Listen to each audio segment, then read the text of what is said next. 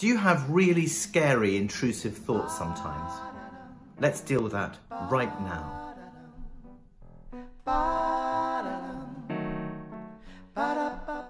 Hello, my name is Sheridan Coldstream and welcome back to my channel. I'm a voice and confidence coach, and today's video is about intrusive thoughts. But first things first, what are intrusive thoughts? Intrusive thoughts are those thoughts that come into our minds, sometimes from nowhere, that suddenly question everything about who we believe we are. I don't mind admitting that I had a batch of intrusive thoughts last week, and that has prompted me to make this video, as these thoughts can be so dominating, so powerful, that they convince us of all sorts of things which simply are not true. Where do your intrusive thoughts take you?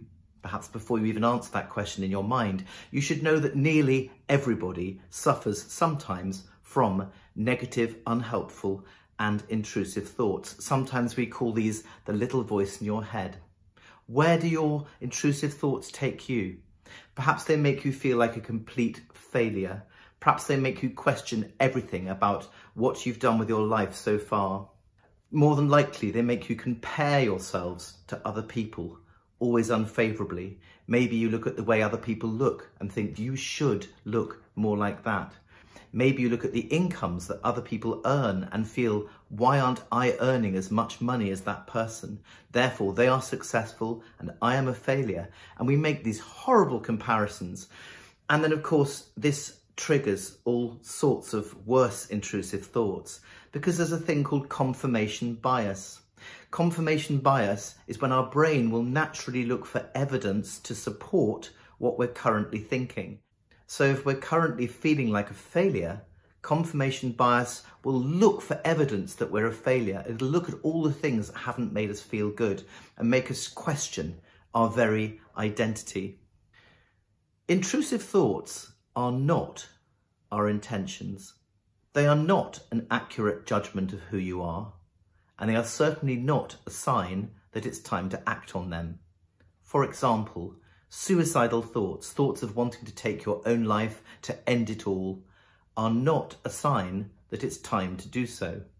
Quite often, suicidal thoughts are just a symptom, and only a symptom, of depression. Intrusive thoughts can feel absolutely terrifying, really, really scary. The same intrusive thoughts have a way of recurring, coming back again and again, stronger and stronger each time. This is because resistance is futile. Our instinct is to try and fight them and to reject them. And by doing that, those same thoughts just come back harder and stronger than before. This can make you worry or even feel as if you're crazy. And then we believe that we're meant to act on them. We believe these thoughts actually mean something. They don't. So in a nutshell, the thing with intrusive thoughts is to get better at noticing them and acknowledging them for what they are. Just intrusive thoughts, just that little voice in your head.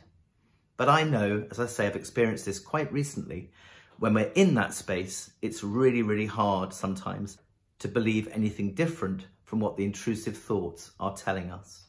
But the first thing is to notice them, recognize them as false. They are lies. They are not the truth. They are the little voice banging away in your head. And the next thing to do is don't give them power. Don't dwell on them. Consciously stop thinking about them and do something that makes you feel present in the moment.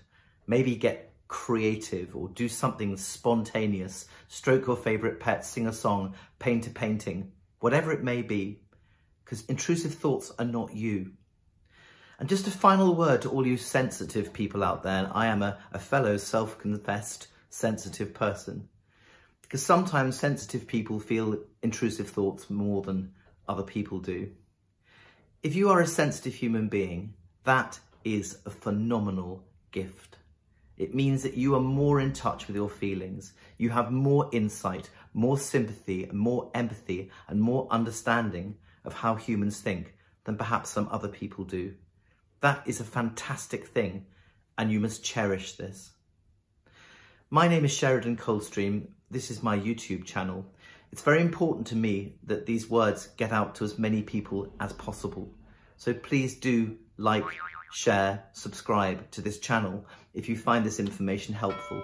And that way, hopefully more people can benefit and not suffer as much from their intrusive thoughts.